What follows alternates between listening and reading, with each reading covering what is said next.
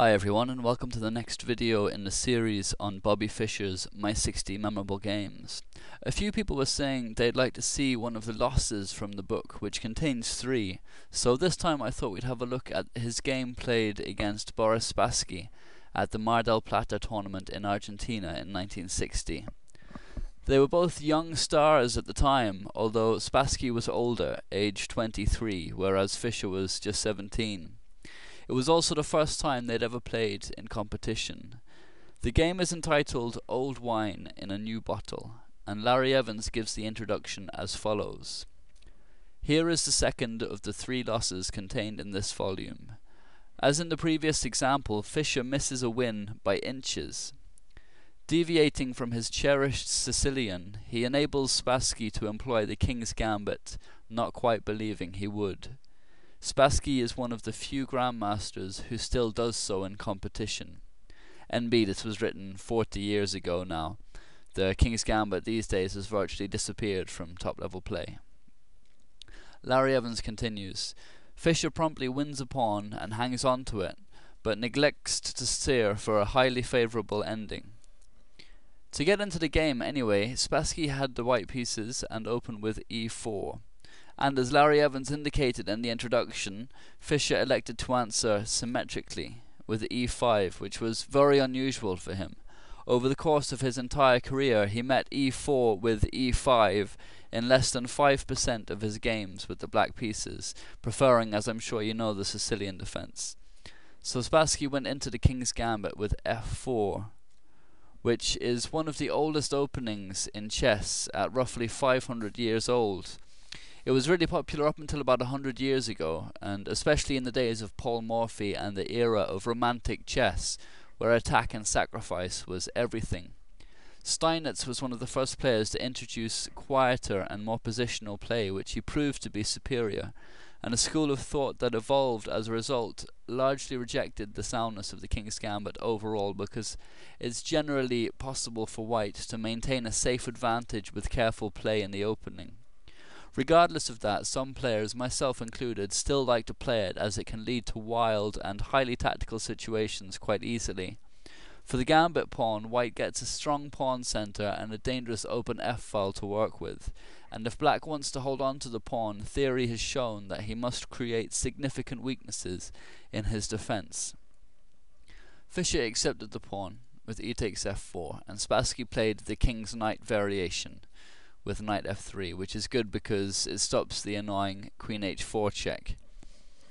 Fischer continued with one of the main lines, g5, and of this move he writes, "This loss spurred me to look for a refutation of the King's Gambit, which I published in the American Chess Quarterly, Volume 1, 1961.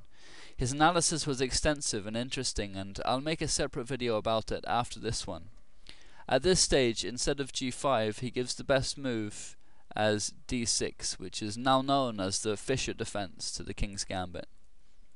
So g5 is what he played in this game anyway, and Spassky continued with h4, which is the Paris attack, which Fischer writes is the only realistic try for any advantage for white, and he goes on to say that there is no longer anything romantic about the Muzio Gambit, which has been analyzed to a draw.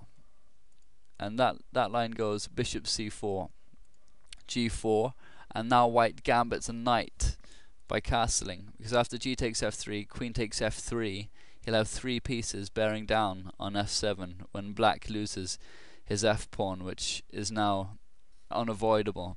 However, as Fischer said, after queen f6, the best that white can hope for is a draw. It's been extensively analyzed. But anyway, back to the game continuation. h4 is what Spassky played. Now came g4 and knight e5, the Kieseritzky variation of the King's Gambit, which is named after the Estonian 19th century master Lionel Kieseritzky. Play continued with knight f6. If instead h5, in order to defend the g-pawn from the knight, now white has bishop c4, bearing down on f7 and threatening to win the exchange with knight takes f7. Best play here goes rook h7 in order to defend, and now d4, d6, knight d3, f3, g takes f3, bishop e7, bishop e3, bishop takes h4 check, king d2, bishop g5, f4, bishop h6, knight c3, where white has more than enough compensation for the pawn. And Fischer adds that this is vintage analysis. You know, it's one of the oldest openings, it's been absolutely analysed to death, you could say, and so it is very reliable analysis. And although black has connected past pawns here, white is miles ahead in development, and his centre is very powerful here. But anyway, back to the game continuation. Knight f6 is what Fischer played. And then came d4, so supporting the knight and gaining the ideal pawn centre. And Fischer gave the analysis for a couple of alternative lines here. The first one goes bishop c4, where best play continues d5 to nullify that threat on f7, and after e takes d5, bishop g7, which Fischer calls the modern panacea or cure-all. Playing instead bishop d6 is an older move and also adequate in order to defend.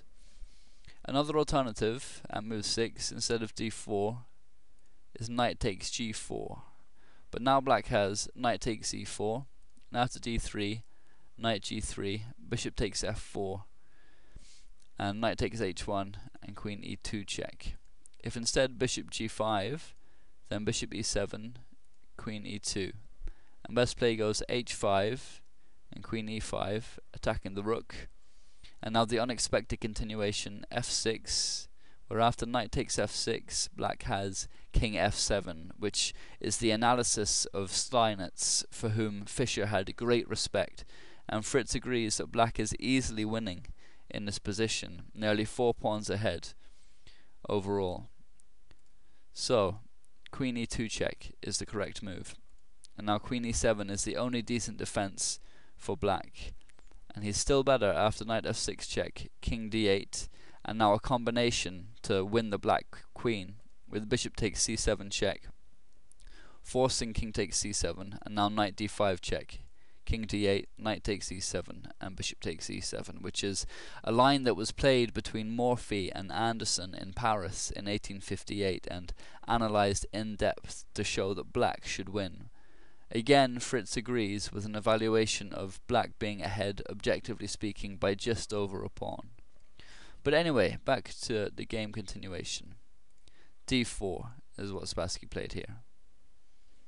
And Fischer continued with d6, and then came knight d3 and knight takes e4, which is wrecking white's strong pawn centre at the cost of development, but we're still well within the book lines here.